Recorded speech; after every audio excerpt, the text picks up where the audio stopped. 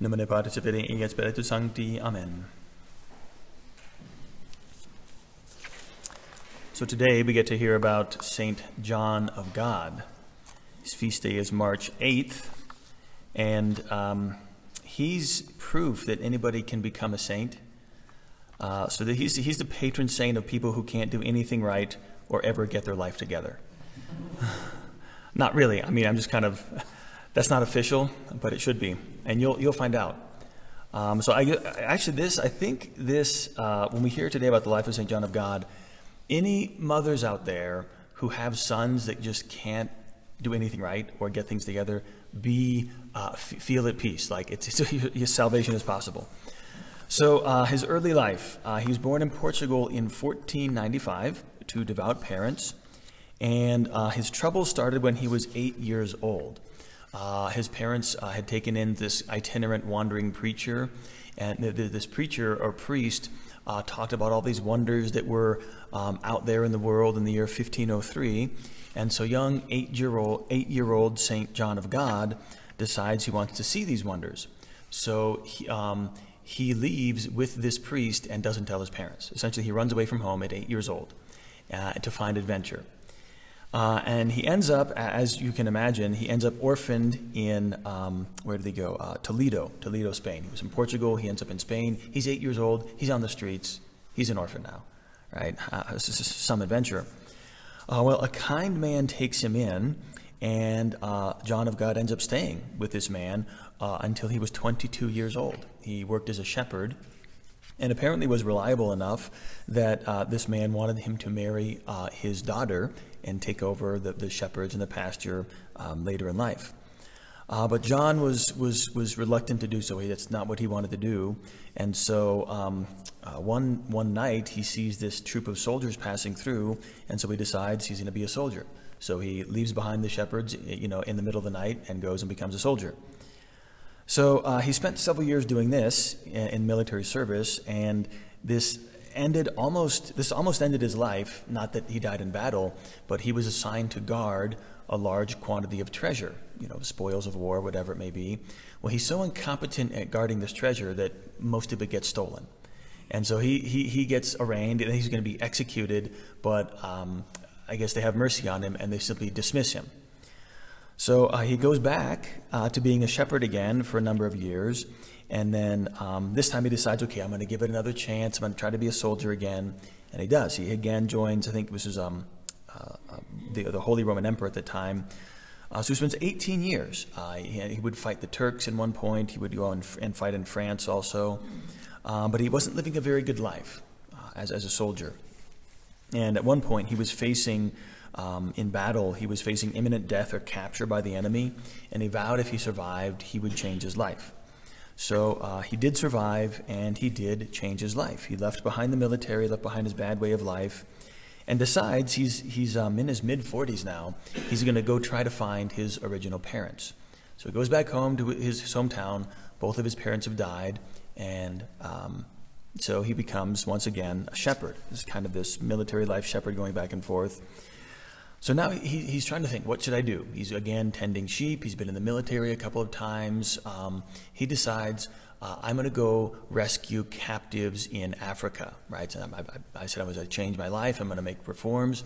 So he does. He decides in the middle of the night he's just going to go to Africa and redeem captive slaves. So he does. And he's down in, he's waiting for a ship at the port of Gibraltar. And while he's waiting for a ship, he meets a family. And this family are, he's a political exile. So he and his wife and his daughter is there.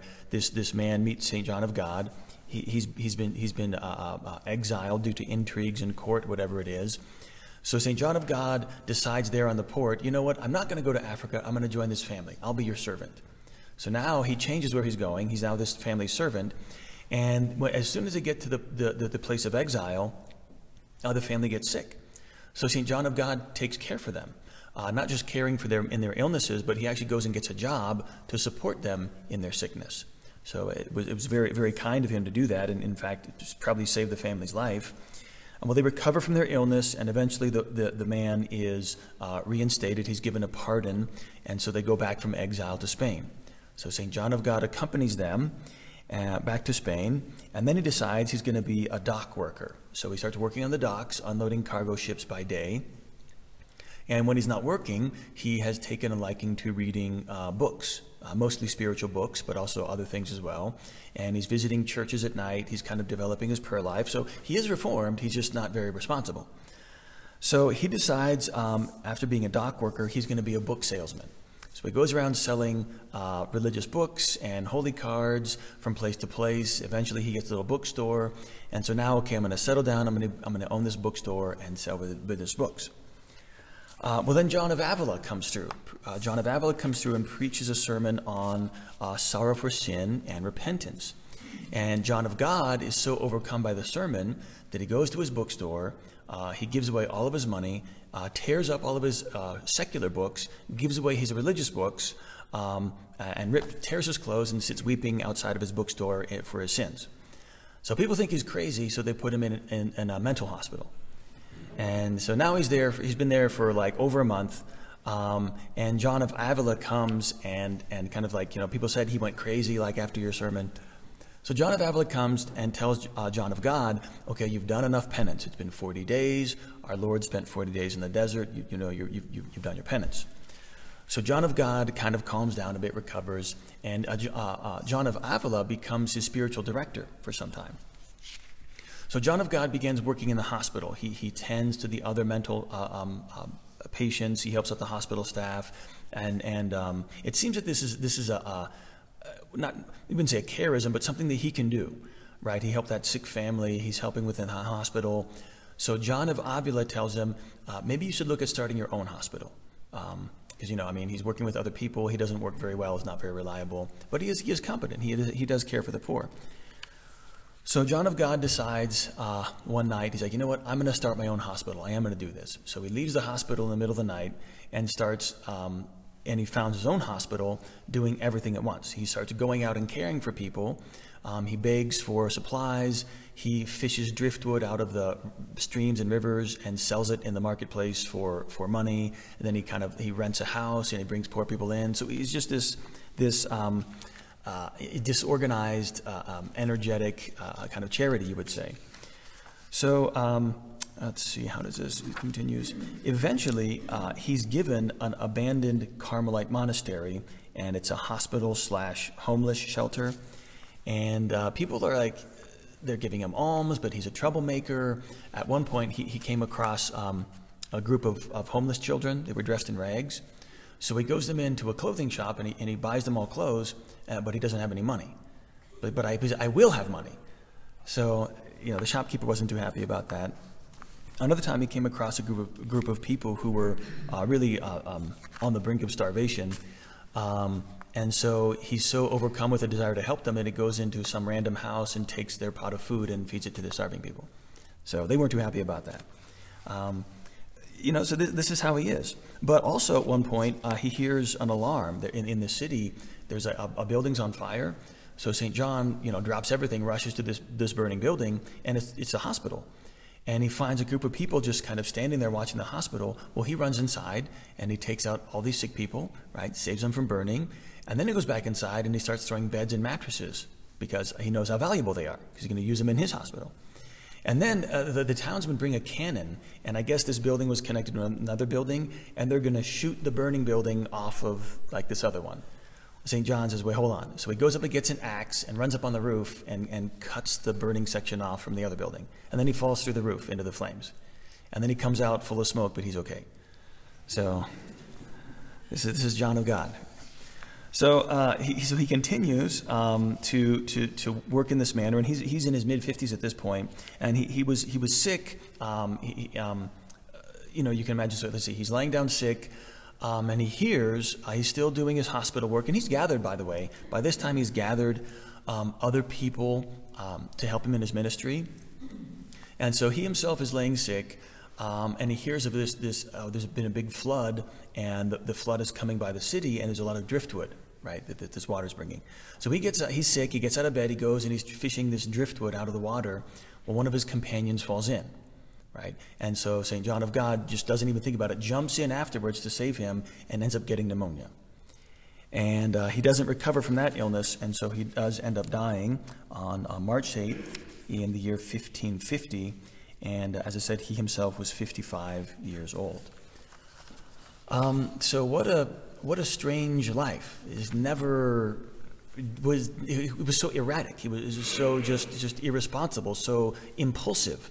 And he never overcame this. He was impulsive to the day he died. But why is he a saint? Because the companions he gathered around him would eventually found the Order of the Brothers Hospitallers, which you might have heard of. It's not the Knights Hospitallers, different. These are the Brothers Hospitallers. Their charism is to work with the poor and sick in hospitals. And this order is currently active in 40 countries and has 1,200 religious members and 40,000 associates. And again, they've taken care of the poor and the sick ever since they were founded in 1572. So these men who founded the Hospitallers were inspired by St. John of God. If he hadn't done what he had, this order wouldn't exist. All this good work would never have been done. And that is how God works, right? It isn't about, how could we say this? God gives to everybody the talents that they have, the gifts that they have, the abilities that they have. And responsibility was not a gift that St. John of God had. Right? But love was, and generosity was, and he was willing to respond to that. There's actually, I was in reading on this saint, there's a lesson that was given at this website, and it's a dumb lesson. Like, don't do what these people say. I'll tell you. So here we go. Here's after hearing about this life, here's what some would say as our lesson is. When you feel the urge to serve, help, or pray, do you act on it at once, or do you argue yourself out of it? Today, if you feel an impulse to do good, do it immediately, as John of God would have done, without thinking about how practical it might be. Don't do that, right? That's not good advice. I mean, yes, it was those little things like, oh, I should do this or I should do that. But John of God's, that impulsiveness, that was not a virtue. That was a character flaw, right? And he never overcame that, just like St. Jerome had that great anger. Right? So just because people are saints doesn't mean everything they do is good, and doesn't mean they have all the virtues. But it does mean that God knows what he's given us and what he hasn't given us, what he expects of us and what he doesn't expect. And very often that's part of sanctity, is being okay with the truth. Very often we are distraught because, oh, I'm not like this, or I'm not like that. I don't have this virtue. I don't have that virtue. Or sometimes it's not even virtue. Like people think, oh, I'm not very intelligent, or I'm not very good at this. I'm not very good at that. So what? Right? You don't need to be good at this or that. What you need to be good at is what God intended you to do in this life. God never intended John of God to be responsible. He says God knew that would never happen. And he wasn't disappointed with St. John of God. He always knew, this is who I created him to be. Now, okay, maybe St. John of God could have done better. Maybe, by the time he was 40 years old and he resolved to reform his life, maybe he had kind of set himself on a path that was irreversible. Maybe he could have been more responsible had he had a better childhood. Who knows? The point is, you can't change the past. All you can do is change the future. This is what I have now, and there are certain things I will never overcome. But we don't know what those are. So don't be too distraught at what you don't have, but don't be lazy either. Don't say, well, I just don't have this, so I'm not even going to try. That's not how we respond. We don't know what we can accomplish, so we try our best to acquire those virtues we know are lacking. And if we don't acquire it, that doesn't mean you can't be a saint. That doesn't mean that God is disappointed with you. You should have been better at this, you should have been better at that, and God is up there thinking, oh, I'm so disappointed. No, don't think like that. That is okay to be incompetent. It is okay to fail. It is okay to suffer from a character flaw, as long as you're working against it. And if you fail, blessed be God. But you never know what you might achieve that virtue. You might be able to be more responsible if you tried hard enough. And there's the other side of it. As I said, well, God made me who I am and I can't change, so why even bother trying? That's not going to work either. The more I study about the spiritual life, the more it's kind of like God himself. He's God and man. He created a virgin who's also a mother, right? God loves to put opposites together. And once we realize that in our life, opposites can be together. You can try and try and try and fail and fail and fail and feel good about it, right? Because you tried. The spiritual life is the one place where God rewards failure. because he doesn't expect performance. You don't have to be excellent. You don't have to be perfect. You don't even have to be good, like good at something. You just have to, I want to do what God wants me to do, and I'm going to try my best to be holy. I don't have to be competent. I don't have to succeed. I don't have to be successful. I just have to give God what I have, and he'll do the rest. That's hard to do. It's hard to try at something and fail all the time and keep trying. That's very hard to do. But that's what love inspires us to do. Like, love inspires us to keep going no matter what, because it doesn't matter to me. All this exterior stuff, success or this or that, or what other people are saying, what matters to me is, God, do you want me to do this? Okay, well, I'm going to continue to keep doing it. No matter how dumb I look, no matter how foolish I feel, no matter how many times I fail, this is what God wants me to do. But we have to be careful. It's not what I want to do, right? It has to be what God wants me to do.